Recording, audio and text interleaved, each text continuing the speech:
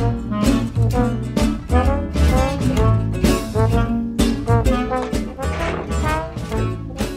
right, welcome.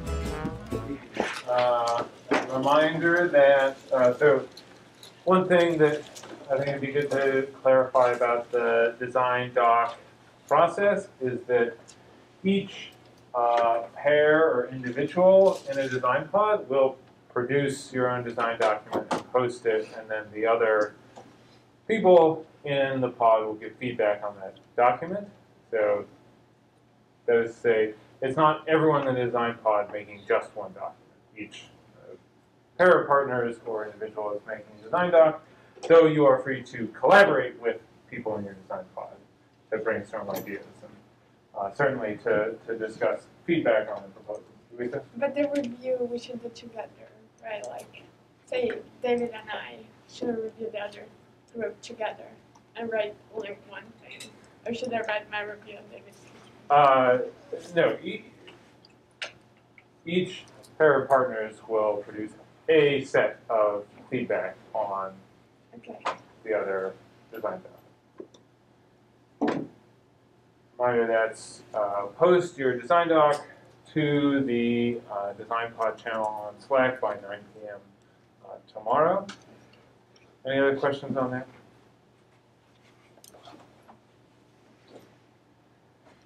All right, so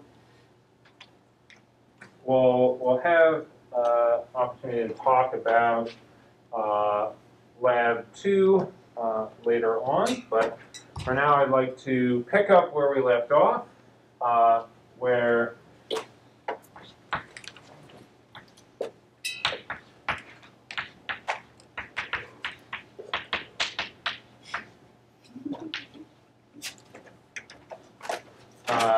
we were going to check, is there milk and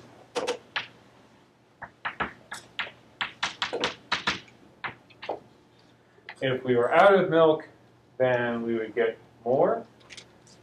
But we had this problem where multiple people could check that there was and determine that there was no milk simultaneously, or one could check and then the other person gets a chance to check. And so we end up with too much milk adding to our variable multiple times. And so in the notes is a way to have the threads involved in this run different versions of the code that will actually have them coordinate. And this is something called Peterson's algorithm. So that's in the notes, so you can look up more about that if you're curious. But for our purposes, we're going to say, wouldn't it be nice if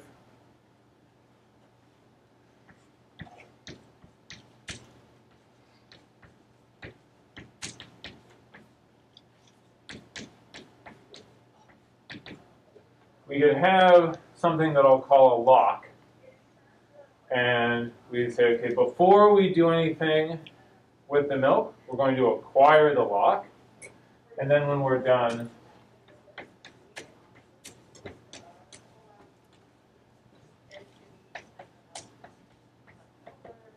we will release the lock. And here, lock is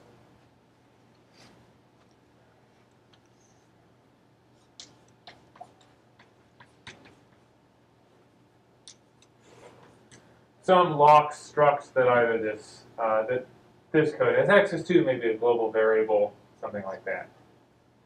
And the way that this is going to help us out is that this lock acquire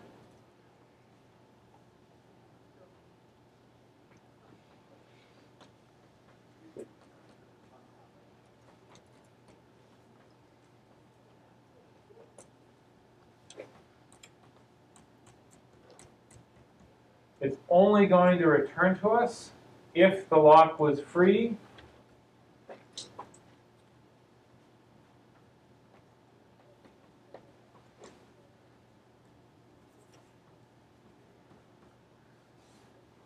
and then it will mark the lock as busy. So this is a structure that can be in one of two states. It can be free, available, or it can be busy.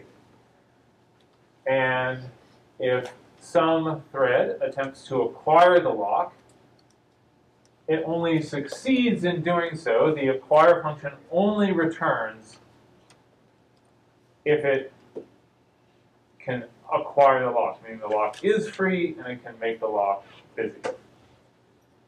And then our release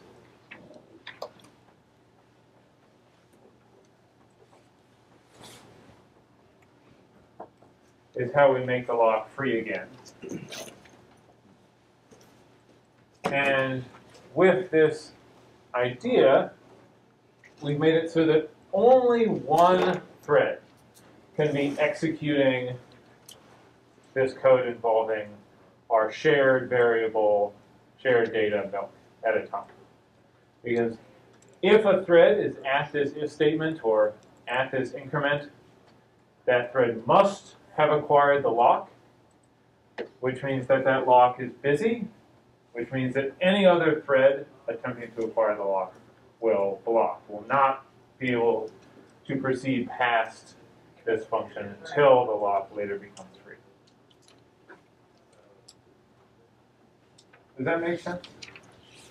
Alright, so I think when we talked about this in 208, we kind of mentioned like if we just had like a lock object that we made ourselves to do all this, it would still be subject to the same race condition.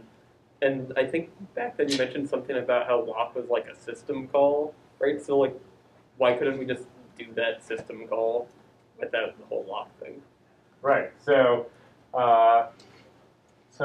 definitely some good points there. So first, just in case I did not mention this term last time, I don't think that I did. Before I put the lock in here, we had a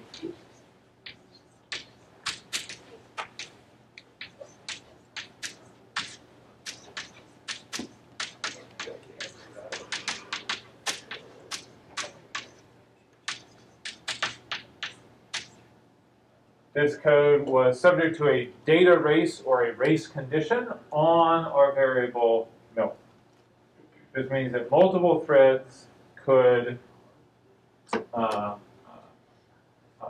the behavior of this code depended on the exact sort of scheduling, the exact order that threads got to run this code, and as in they were kind of racing to see who got to check the milk first, and then who could increment it, and what order that happened would affect, did we increment milk once or multiple times? And so that is what is referred to as a data race, which means that maybe your program works most of the time, but then sometimes the way that threads get scheduled results in incorrect behavior. And the region of the code where we have potential data races, where we have multiple threads, in particular, writing our shared data, because if multiple threads were just reading the current value of milk, but not changing it, then we wouldn't have a problem, because everyone would just read the same value, and it wouldn't matter which order they read the value in. They're not changing anything. But this part of the code would be called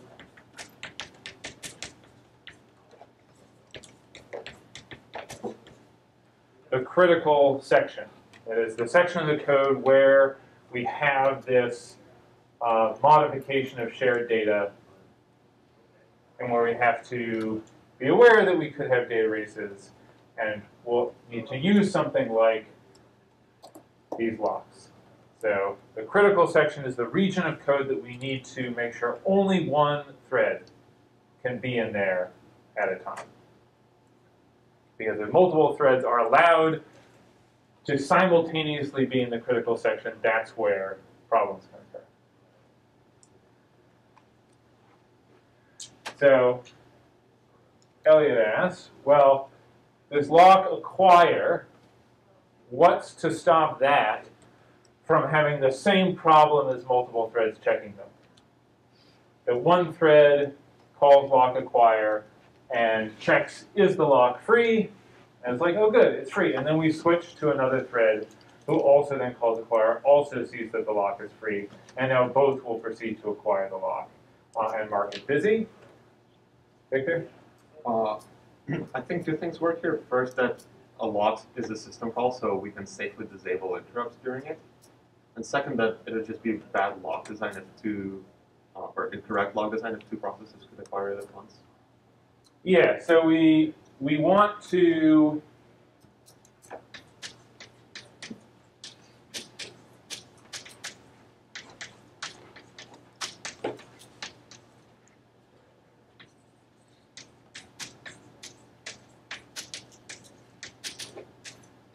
our lock, acquire, and release have to be atomic operations, meaning that they happen all at once with no possibility of being interrupted by some other operation. So we have to be able to acquire the lock kind of all at once without some other thread getting a chance to also be acquiring the lock at the same time. And so, as Victor points out, we can make something atomic, or one way to work on making something atomic is to disable interrupts. And say if we disable the, say, the timer interrupt that the system is using to decide to give control to the kernel so it can change which processes or thread is running. If we turn those off, then whichever process or thread is running is not going to be interrupted by this timer. David? What if the thread just like acquire a lock and just stay there forever without being interrupted? Yes, so particularly if we take the disable interrupts approach,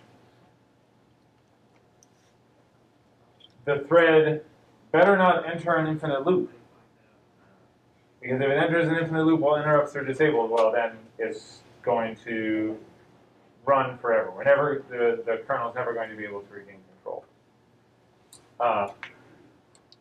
And if a thread marks a lock as busy and never releases it, well then no other thread will ever be able to acquire the lock. So using something like a lock means that we have to think very carefully about when is the lock going to be held, make sure it's always going to be released. And an important component of making this actually work, aside from disabling interrupts,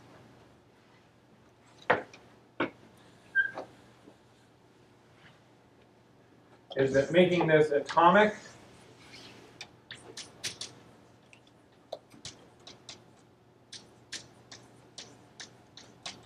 is going to rely on hardware support.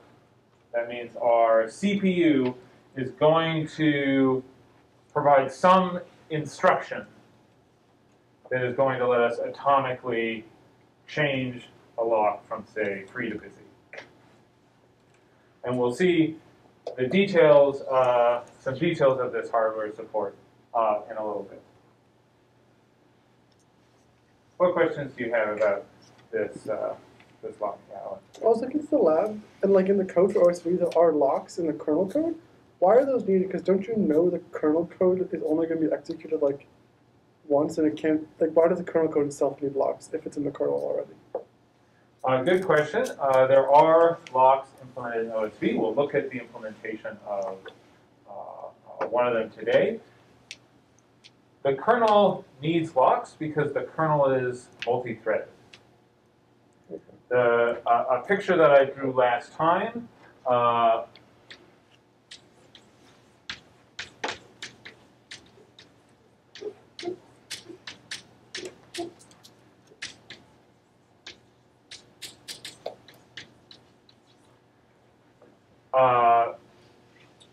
was to make the point that each process running in OSV is going to get one kernel thread that is executing that process, which means that say if that we could have the thread for a parent process calling wait, the same time the child process is doing something else, the same time some other process is calling fork, and if these multiple threads are accessing some shared data, some kernel data structure that is, say, keeping track of currently running processes, now we have multiple threads that might interfere with each other if we don't apply locks appropriately.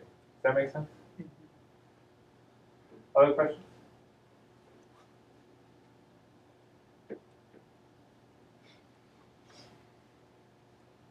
All right. So before we dive into the actual implementation of locks, I'd like to do an activity thinking about how we might, when and where we might need to use locks on a more complicated example than just one variable milk that we're adding one to or not. So I have a handout here.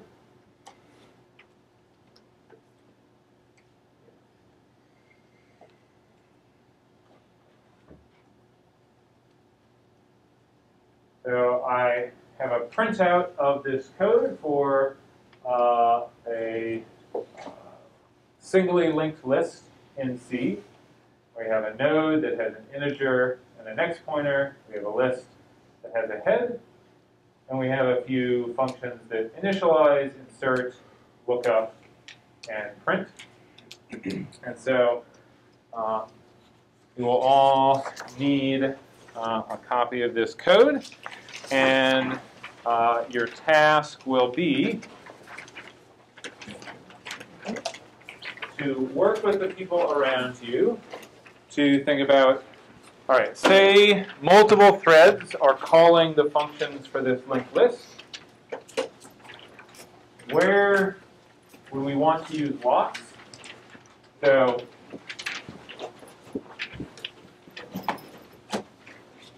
as the first cast,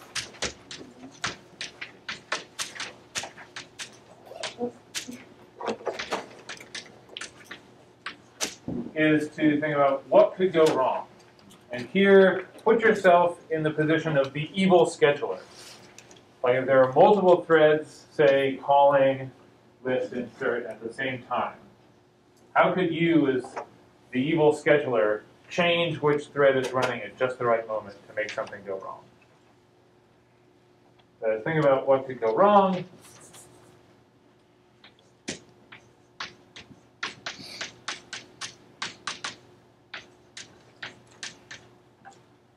And then use a lock to try and prevent that problem. I'm guessing we're aiming for only like the smallest section of physical, right? Not like style function and a function. So this is a good question about how to use locks, in that the longer a lock is held, the more time you spend with only one thread being able to do stuff. So there is a balance between you want to hold a lock for a small amount of time, but you can easily over-optimize and introduce problems by trying to be really aggressive about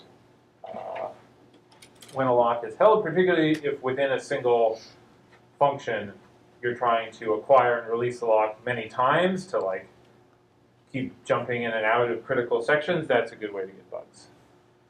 But work with the people around you on what could go wrong, and then using a lock to help.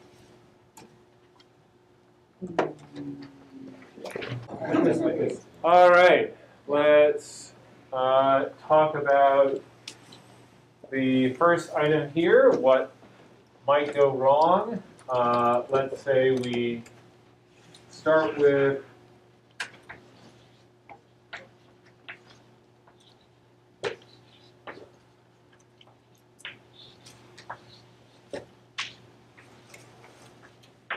something like this, where we have our list has two things in it, and if we use the code as written with no synchronization with locks or anything, what's a bad situation that might arise?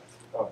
If I try to like add a node with list insert with 3 and 4, and it gets to the new next equals l.head and then switches over, so you have a node of 3 that points to the 2.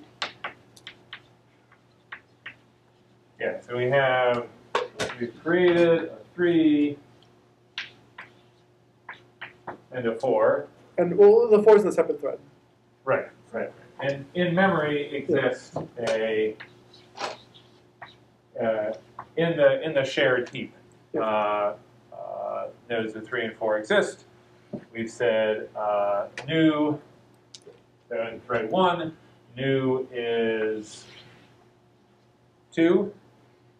And in thread 2, the new is also going to be 2 because you haven't updated head yet. And like you switch over to the other one. The switch over to the other one also says new is 2. And then you finish one, and whatever one you finish first, it could be 3 is placed in front and it's 3, 2, 5, or it could be 4, 2, 5. But it won't have both 3 and 4. Exactly. We could, at this point, maybe we switch back to thread 1. It then says the head, I guess this was new next. Yeah. So this was, let's fix that. So both of these said, okay, the next of 3 is 2, and also the other thread set the next to its new node that is adding to point to the current head. Then we finish T1, which says, okay, head is now this new node. So we say, all right, head points to 3. That's done. We now go back to T2. It updates head. Again, changes head and says, all right, head is now 4. And now if we were to go through our list, we go head 4, 2, 5. And we have lost the insert of 3. Does that make sense? How that could happen? Yeah, this is a data race. We have multiple threads, both modifying the head with no coordination or synchronization between them. And one of the most common problems that we can observe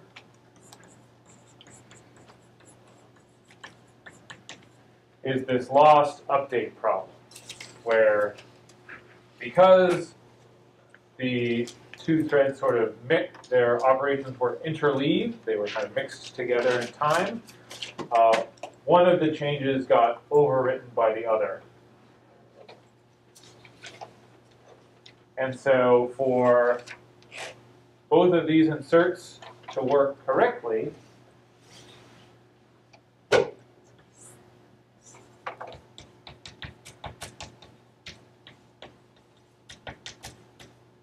we need to make it be the case that this critical section that does this modification acts as if one entire insert happens before another can happen. We can't allow them to partly happen and overlap in this way. The suggestions on where we might put our lock, acquire, and release in our list insert. Yeah? Ryan, on the one, the wire,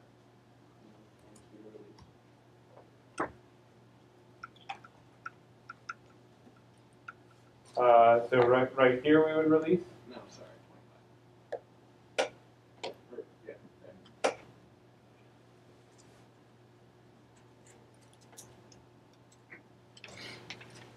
there. Yeah, we could acquire a lock before we read the shared data, this head, and continue to hold it while we write the shared data, while we modify the head. And then once we've done that sort of entire, those two lines are what actually inserts our node into the list, changing what head refers to. So we want to make sure that those happen atomically. Questions on that? Other places or discussions you had about adding locks or things that could go wrong?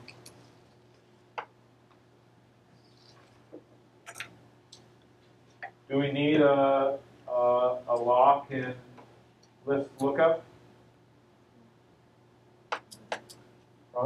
You don't need a lock technically. Well, we don't per se, but it could cause weird behavior where you start looking up for something that's not in there, but then in a later thread you add it, in a different thread you add it, and it will show up. So that's not technically wrong because it is in there. It's just like you don't really know. Yeah, that is the issue that we have to consider. That we could be in the middle of looking through our list for a particular integer, and then that integer is inserted at the front, and we keep looking through the end and we say, okay, it's not here. And if we don't lock, so this is a trade-off where if we locked with the same lock in list lookup as an insert and held the lock during our whole search through the list, we would know at the time that list lookup returned, we could be sure that nothing had been inserted in the meantime that we could have actually looked up. But that also means that our list is really long. We're searching through 1 billion nodes. That whole time, no one else is allowed to insert anything. And that might be a big performance problem. And so we might say, well, it's okay if list lookup says it's not there when it's been inserted in the meantime. If, say, your application is just going to keep trying to look it up, or it's okay to have slightly out-of-date information. Ready for it? I'm a little confused why we can't just lock like an entire function. We absolutely can lock an entire function. And this would be something like we acquire the lock at the start and release the lock at the end. In terms of where we would actually put this lock in this code, we might have, I'm just making up lock T, but some kind of lock as part of the list itself. So like the entire list has one lock that all of these functions use. And so you might say we would give give the pointer to the lock as the parameter to acquire and release it.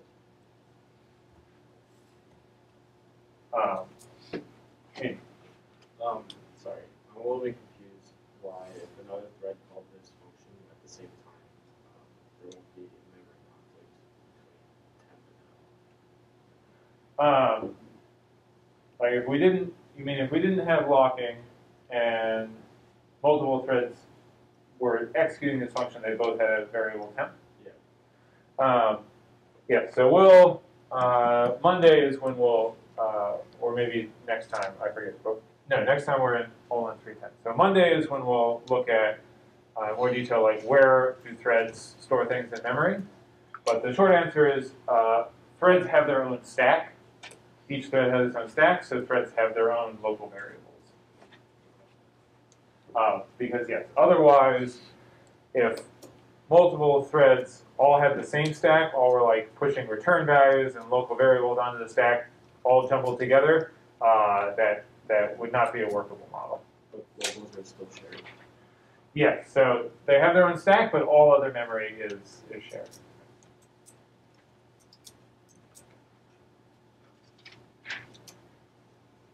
If we added this this list remove, how would that change the locking we need to do, Sebastian? You need to lock way more because if you're in the middle, like say lookup, and then your current your temp node is removed and freed, then when you try to follow like a pointer in it, you're going to get like some sort of, or when you try and like find the pointer to the next node, that pointer is now a location in like not allocated memory anymore, and you're going to get like a seg fault or something.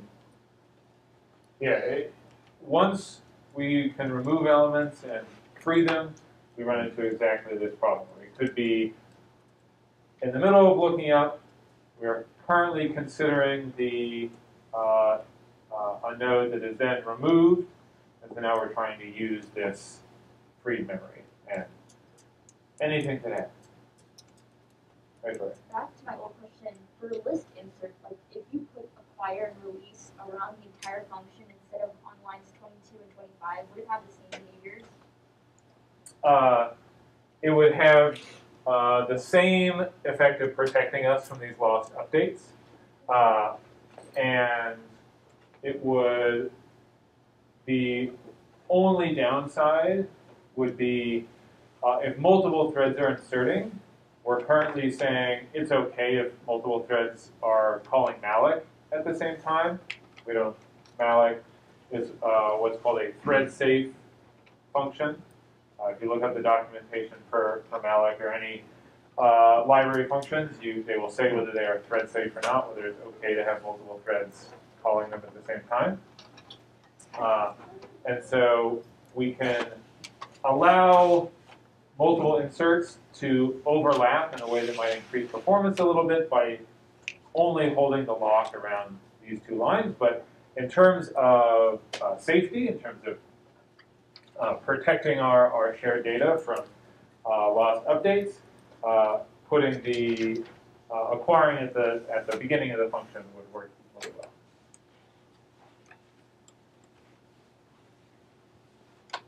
All right. So a little bit about how locks are actually implemented. I mentioned that they would require hardware support. So we can take a look at how does OSV implement something called a spin lock. So the important bit is line 41 here, which is this loop that we're going to just keep executing until a condition is satisfied. So that's where this name spin comes from. We're going to spin, we're going to sit in a loop until we can acquire the lock. And we're saying while the lock status is true, basically while the lock is held by someone else, we're going to stay in this loop. And then we have this weird looking thing, sync, lock, test, and set. And this is that hardware supported atomic switch atomically get the current lock status, and then if it's free, make it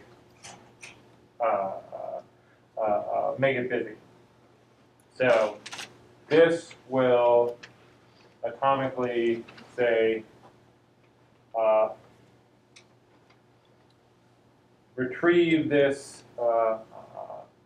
value at this memory location. So it's going to return the old value to us, and then write the new value to that location. So the reading kind of takes these atomic operations and kind of breaks them down into kind of how they would look if you wrote it in normal C code. But you get the old value, you put in the new value, and then this returns the old value and say, so if this does not equal 0, meaning the old value was not of the lock status was not 0. If it wasn't free before, then we're going to keep looping. And so when we go to acquire the spin lock, we're going to end up sitting in this loop until we successfully see that the lock is free and make it busy. Does this while loop step make sense? Questions on what's going on here? Joe? So this will just lock up the thread. So if we're doing like the no plus whatever, we'd just be waiting until, so say 2 threads wanted or saw that there was no milk, it would just continue to. Can we go through that? Yeah. So two threads are both trying to acquire the lock at the same time. If we're just considering this while loop, one thread is going to get there first. One thread is going to get there first. So one thread is going to do this test and set first. So, and because that test and set is atomic, and that's provided by the hardware, whichever thread gets there first will successfully acquire the lock and get out of the loop. And then when the second thread eventually, whenever it does, gets to this loop, it's going to see, oh, the lock is, we'll look at the lock status and say, oh, it's held, and we'll keep waiting in this loop. So this is called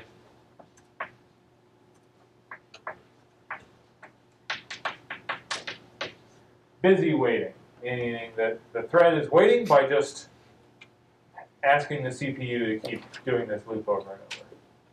So should we do something similar for when the parents waits for any children? We're getting there. Okay. So we need both of these parts, or rather, if we consider the situation where one thread has the lock and then releases it, and 2 other threads are trying to kind of acquire this just free lock at the same time. Again, one of them will get to do this atomic test and set first, and then the other one will just continue.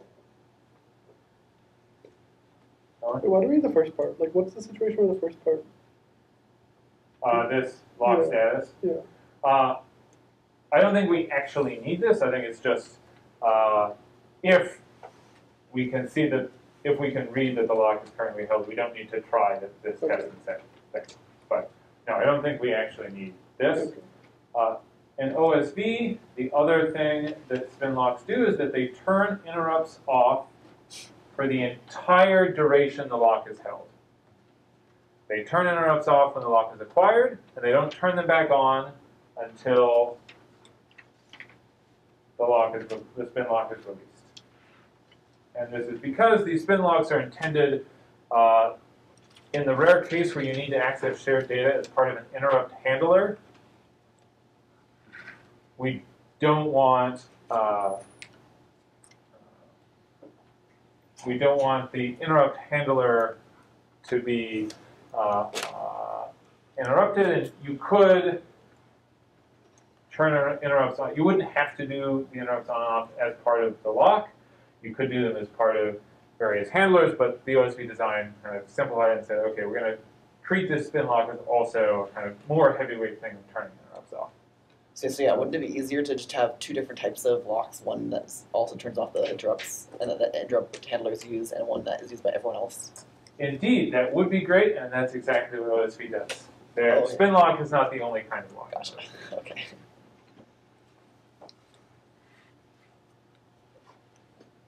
Other question? The other thing to be aware of, and I don't want to get too deep into this, but important to be aware that both the compiler and the CPU are allowed to reorder operations in terms of if you have an assignment statement and then some function call, it is not guaranteed that that assignment happens before the function call.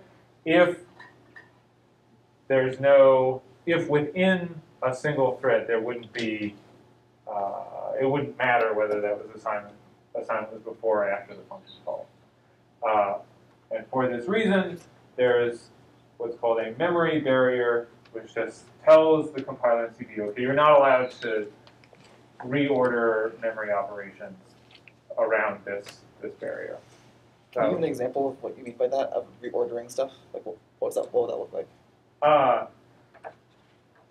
be happy to talk about this in Office hours, but I just wanted to mention this sync synchronize is preventing these reorderings that might cause problems.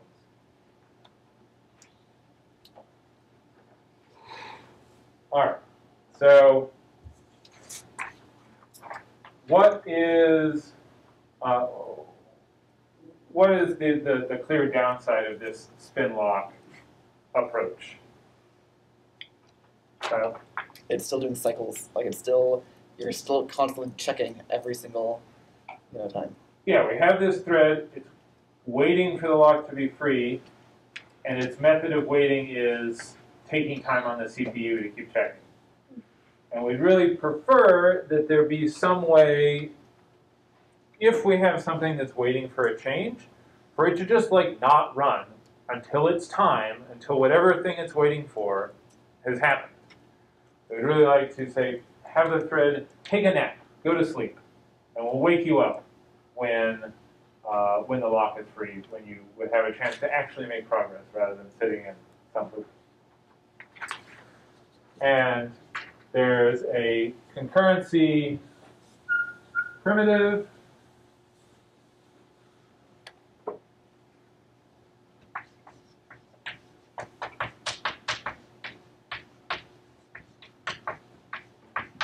Called a condition variable, which we will use for exactly this sort of purpose. So there are three things that a condition variable can do, or that a thread can do with a condition variable.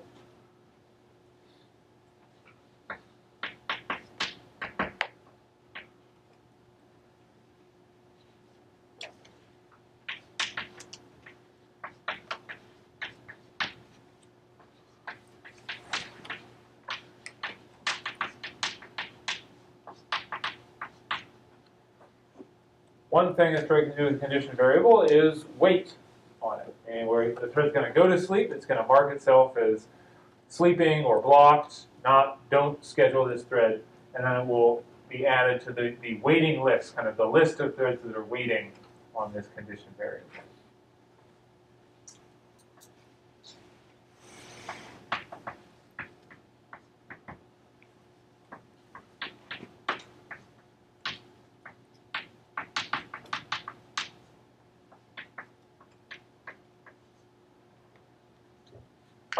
Thread can signal a condition variable, which will have the effect of waking up one thread that's currently waiting on this condition variable.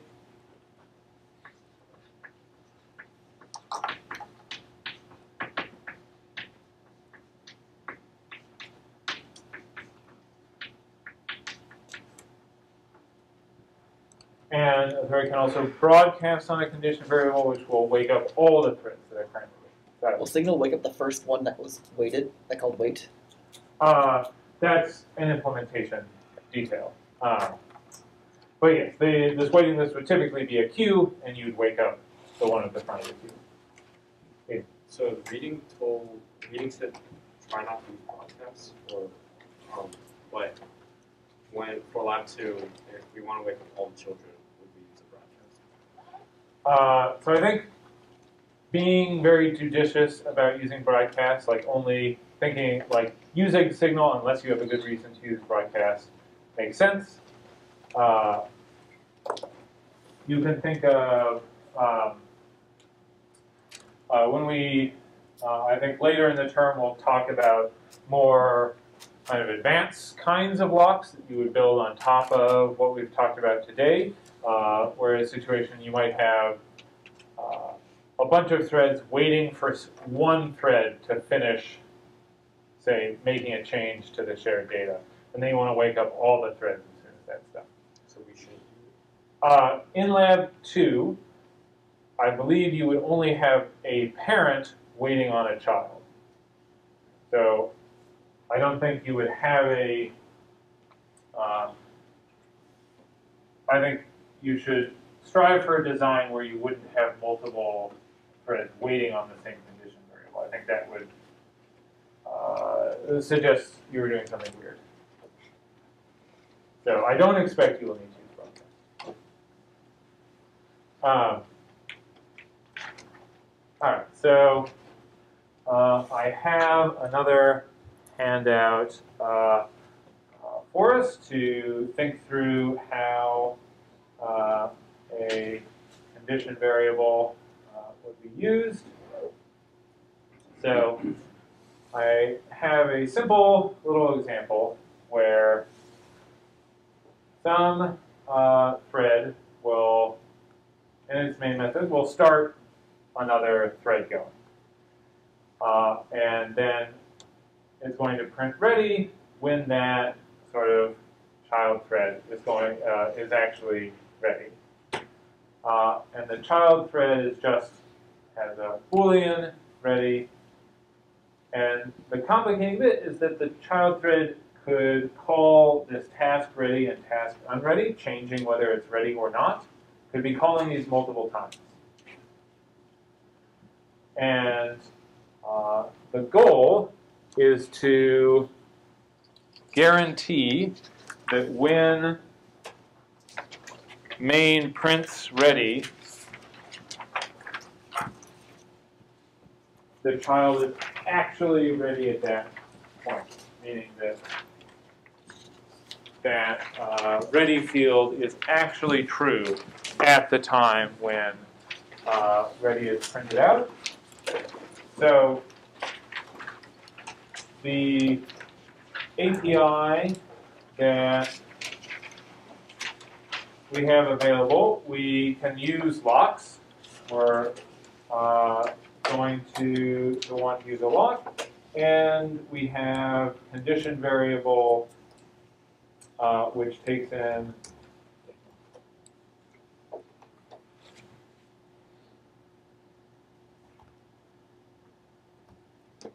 both a condition variable and a lock, where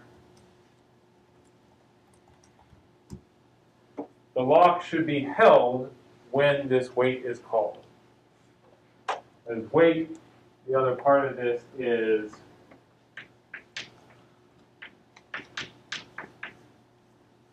when a thread waits, it will release this lock that's given, and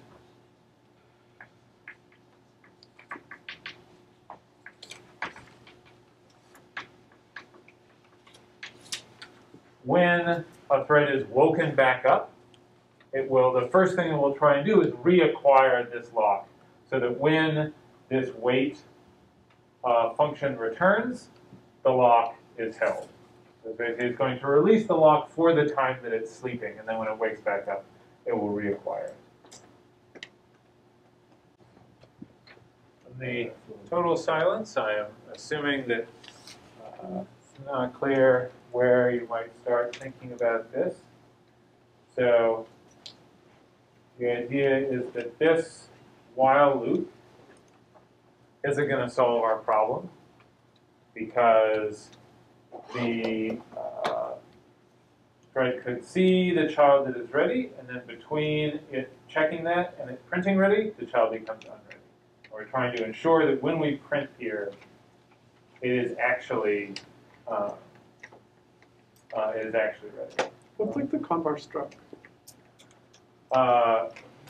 So we can just assume that there is some global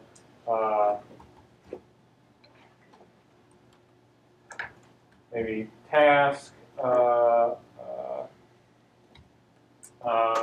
There's some global variable that's a condition variable we can use, and a lock. So we can edit all the functions in here too, not just the main? Yes, Okay. you will need, to do this, you will need to change all three of these functions to have main needs to wait, and then ready needs to let the main thread know that the child is ready. That a key idea here is that when we're waiting on a condition variable, we always need to do it inside a loop. Okay? Because if someone wakes us up and we try and reacquire the lock, maybe task unready is also trying to acquire the lock and marks it unready. And so we wake up. So inside this loop, onto our wait on CD and lock, having previously acquired the lock, and then we wake up, we check. When we wake up, when this function returns after waking up, we know that we have reacquired the lock, so we can check, is the child ready? And since we hold the lock, we know that if it is ready, we're safe to print. Because we have made these other functions hold the lock in order to change the ready status. And we would also have to signal the condition variable after we're marked ready to wake up the main thread. Yes, In our main thread, why do we have to acquire the lock before calling wait? Doesn't wait also acquire the lock? Wait expects that the thread calling wait already has the lock. And wait releases it, puts the thread to sleep, and then when the thread is woken back up, it acquires the lock again. So this is the kind of common design pattern for using condition variables. We acquire the lock, we wait in a loop that rechecks the condition we're waiting on, and then whatever other function is making us ready to go, we'll signal us. So we're out of time, so I'll let you go. This is Franklin Pierce, one of the least successful and most terrible presidents. That maybe wasn't his fault. He was very depressed.